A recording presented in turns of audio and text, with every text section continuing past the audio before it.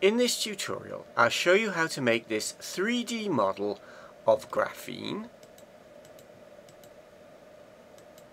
Press X to delete the default cube. Add mesh cylinder. In the tool shelf, set the vertices to 4 and the cap fill type to triangle fan. Change the view from perspective to orthographic. Change the view to the front view. Press S to scale, hold down Shift and press Z. Now we are scaling in the X and Y directions but not Z. Press 0.1 and enter. Zoom in with the mouse wheel. Go into edit mode. With all vertices selected, press G for grab, Z for the Z axis, -1 and enter. Go into object mode.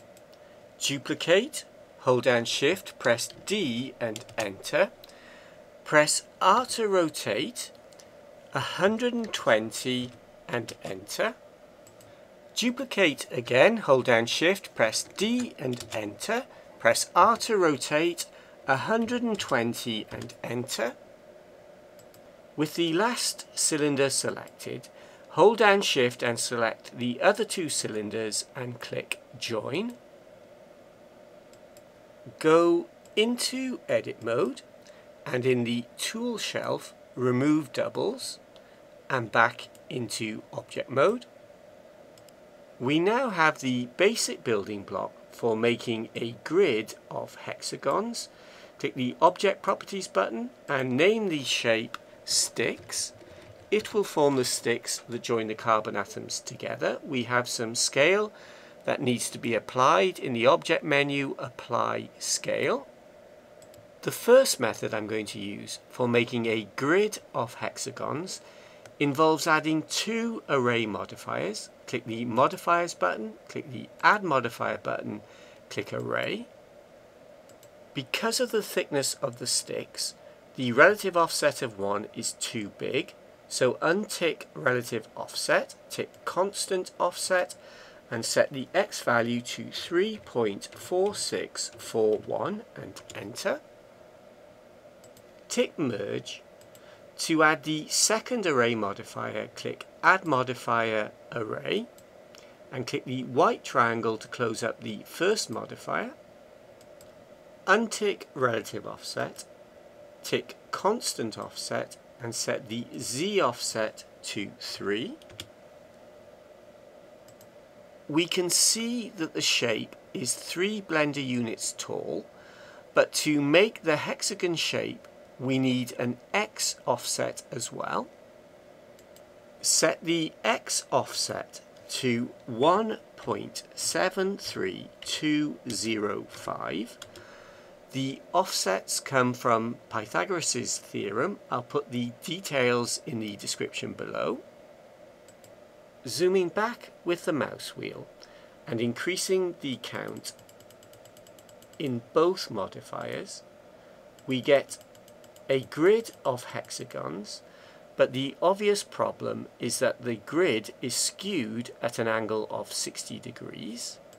We can make a rectangular grid if we use 3 array modifiers, but first I'm going to delete the first modifier and set the count back to 2 in the second and zoom in with the mouse wheel. Click the white triangle to close up the modifier. Click the Add Modifier button, add an array modifier, untick relative offset, tick constant offset and set the X value to 3.4641 and enter. Tick Merge, click the white triangle to close up the modifier, add modifier array, untick relative offset, tick constant offset and set the Z value to 6 and tick Merge.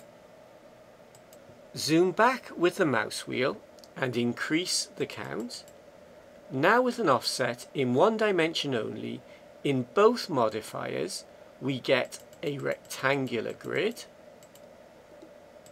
Zoom in with the mouse wheel, add mesh UV sphere, set segments to 6, rings to 6, and size to 0.5. Scroll up and set shading to smooth. Duplicate, hold down Shift, press D and enter. Click the Object Properties button.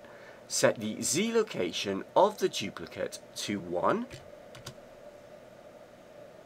To place the duplicate at this junction, set the X location to 1.73205. With the duplicate selected, hold down Shift and select the original sphere and click Join. Clicking the Modifiers button and selecting the sticks, it would be nice to be able to copy the 3 array modifiers to the spheres, and we can. Select the spheres first, hold down Shift and select the sticks in the Object menu, Make Links, Modifiers. Select the spheres and they have the 3 modifiers. Click the Material button, click the New Material button, call the new material Carbon, click the Diffuse Color and set the red to 0.02, the green to 0.02 and the blue to 0.02. Zoom back with the mouse wheel and pan Shift and middle mouse button. That's the end of the tutorial. I'll put the finished file for you to download at my website. Click the link or the eye icon. If you'd like to subscribe, click the link or the stick man. Thanks for watching and goodbye.